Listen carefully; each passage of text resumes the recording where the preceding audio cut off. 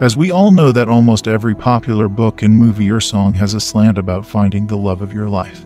However, for us as Christians, finding the love of our lives is more than just courtship and wedding. Yes, that's right, because what happens is that we make a covenant between God and ourselves to be bound to each other for life. Therefore, this video on how to find your first love is significant and worth watching. Number 1. Find God first. Find God first. The Word of God in Colossians 3 verse 2 says, "Set your minds on things above, not on earthly things." What does this mean? It means that before getting all geared up in finding your earthly love, find your heavenly love first. The Bible says that for God so loved the world that he gave his only begotten Son to die for you so that every single person on the earth can have eternal life. When you have found God, you will find in him everything you need for the rest of your life. Yes, he will supply all your needs according to the riches of his glory, be it marriage, children, work, empty nest, retirement, etc. This is because every good and perfect gift comes from him. So for you to find the right person for your life, you need to find God first.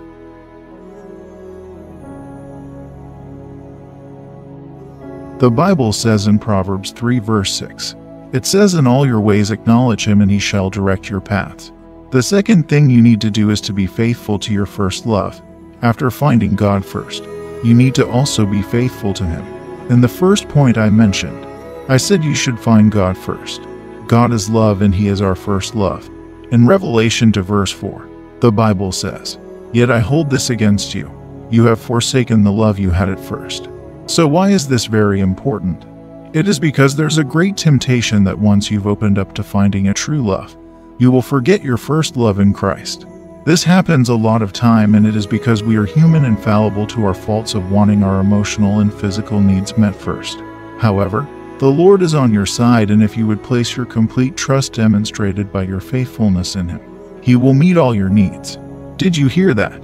He will meet all your needs if you put your complete trust in him. The scripture says those who put their trust in him will not be disappointed in all their expectations. So be faithful to God in everything, and then you will see him work things out for your good. He will give you the best and send you a partner after his heart. Number 3. Stay grounded in Bible study and fellowship with other believers. In Hebrews 10 verses 24 and 25, the Bible says, "And let us consider how we may spur one another on toward love and good deeds, not giving up meeting together as some are in the habit of doing, but encouraging one another, and all the more as you see the day approaching." Some people stop going to church or small group when they've started a new relationship. Again, it's the temptation of being enamored in a relationship. However, it's God's will that you continue in your friendships and ministry relationships, as you will need advice and accountability in your new relationship. The Bible also says, "Do not despise the gathering of the brethren." Number 4. Look for opportunities to use your spiritual gifts. Proverbs 18 verse 16 says, "A gift opens the way and ushers the giver into the presence of the great." Many believers have found the love of their life while they were busy about Christ and building the kingdom of God. Being involved in ministry that allows you to use your spiritual gift opens the way for you to possibly meet someone who can work alongside of you. Couples who complement each other with their spiritual gifts are a beautiful asset to the work of God. This is very important because when you give yourself to the service of God, he will give you someone that will help you grow more. Number 5. Number 5. Resist the worldly standards of true love. 1 John 2 verse 15 says, "Do not love the world or anything in the world. If anyone loves the world, love for the Father is not in them." Many believers have tainted their Christian love relationships with advice, influence, and direction from the world. Believers don't have to live together first to make sure it will work out, nor do they have to be involved in sexual immorality. The Lord knows your needs, including the longing for companionship. Take your concerns directly to Jesus in prayer, and trust him to work it out for your good. Number 6. You need to guard your hearts and minds from inner and outer pressure. Proverbs 4 verse 23 says, "Above all else guard your heart, for everything you do flows from it." At what age should a person marry? How long do you pray for a spouse? When do I give up? These are questions that can burn within you or be pushed on you from well-meaning family and friends. However, what is most important is to be still before God and know that He has your whole life in the palm of His hands. I want you to resist the urge to worry and continue about your Father's business through prayer and Bible study, because God can never mislead you.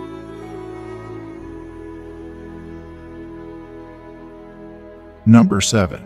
Be open to God's best choice for you. Look at what the Bible says in 1 Samuel 16 verse 7. It says, "But the Lord said to Samuel, do not consider his appearance or his height, for I have rejected him." The Lord does not look at the things people look at. People look at the outward appearance, but the Lord looks at the heart. The most popular singers, actors, and musicians are usually physically attractive. The world places a high standard on the outside appearance, even if the person is woefully inept and dry in character and morality. However, for the believing man or woman, your choice is to let God lead you to the right person for you. Attraction is normal. You do want to be attracted to the love of your life, yet you don't want the physical attraction to take precedence over the spiritual or emotional characteristics. The Bible says in Matthew 7 verse 7, "Ask and it shall be given unto you. Knock and it shall be opened. Seek and you will find." Finding the love of your life is like finding other things, so you need to be open to it.